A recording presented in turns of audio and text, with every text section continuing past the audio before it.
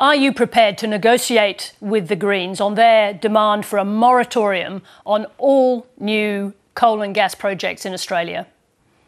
Hi Sarah, and thanks for having me on the show. Well, I think as the Minister for Climate Change has made clear in the last week, he is engaging with the Greens and other members of the crossbench, particularly at this point on getting the legislation, the climate change legislation, into the Parliament and incorporating any sensible suggestions into that legislation. But aside from that, I mean, of course, as a government, we'll talk to crossbenchers, independents and Greens about all of their priority matters. It doesn't mean we'll always agree with them or always be able to incorporate their ideas, but we are, as a government, wanting to work across the Parliament to take action on climate, which is what the Australian people voted for in May. I'm interested in your perspective as a finance minister. Are you prepared to go along with demands from the Greens to stop high revenue mining projects when the country is, as you say, facing $1 trillion debt? Well, our position in terms of new projects in coal, gas or any of the new renewable energy projects too is that they are largely dependent on issues like financing and whether they can get financing to support them, and also the environment laws as they exist both in state and federal. There are laws around that. So those are where those matters are appropriately dealt with. They've made it pretty clear that this is a red line for them, the moratorium on future projects going forward. Yeah, well, I mean, the Greens have a number of red lines. We deal with them all the time. And again, it doesn't mean that you agree with them. There are also other voices in the Parliament and positions that the Labor Party has as a government that we will continue to stand by. We don't just, because the Greens have a red line, that doesn't mean that we as the government immediately accept it. We will have respectful engagement with them. But as I said, new energy projects are already governed by legislation and by matters in the private sector around financing, and they are the determinants of whether those projects get up or not. Is this just a finance minister saying that she wants the revenue from those projects?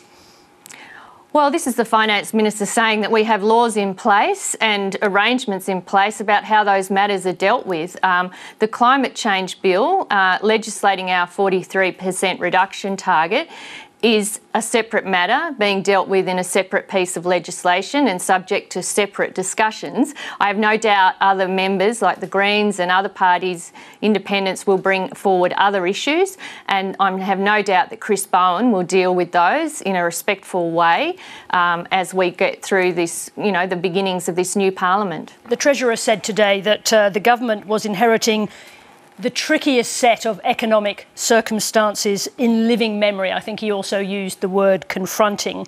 You made a number of election promises on clean energy, childcare, university, TAFE. Do you accept now that you can't do all those things you promised? Not at all. In fact, we would say the case is become more urgent to deliver on those key policy areas we took.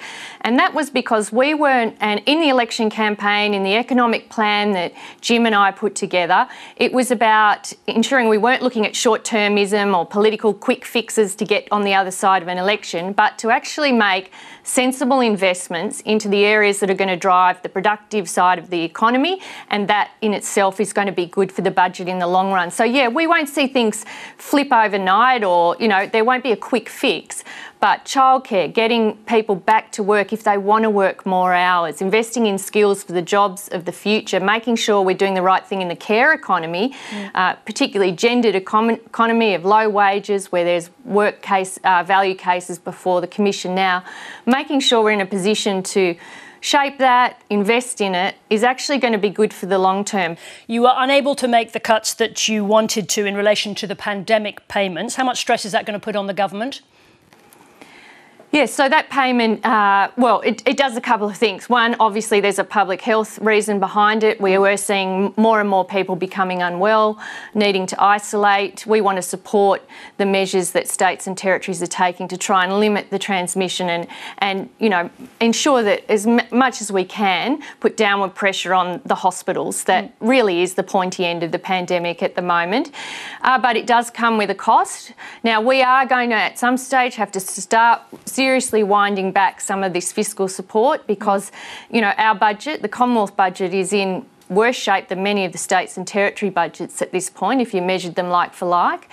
And so that comes at about, I think the estimate is in around $60 million a week. If we extend it to the end of September, that's in the order of $750 million. Does the no one left behind mantra mean that you're going to find it hard to make cuts, any cuts that hurt? Well, I think any cuts are always difficult. Like the easiest way is not to spend, in a sense. This is the message I'm being given ministers who obviously have a lot of great ideas, a lot of big ideas about what they'd like to do. There is a savings task at hand. There's obviously an efficiency dividend built into the budget, but there's a job that we need to do on top of that. And that really is about reducing some of that structural deficit that exists. And the previous government had a deficit out until 2032 and beyond.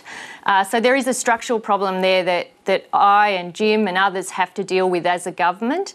And those, looking at those, where you'd find those savings, how would you reallocate, how do you ensure the best bang for your buck, the quality spending is the one that's driving all of those decisions. So let me sorry. I beg your pardon, forgive me for interrupting. I want to wrap up by asking you this. Realistically, given the language used by the Treasurer today, should people be prepared for disappointment in terms of some of the promises that you made? No, we want to deliver on all of our commitments, and that's the job for me, is how do we do that? How do we stage it? How do we roll that out?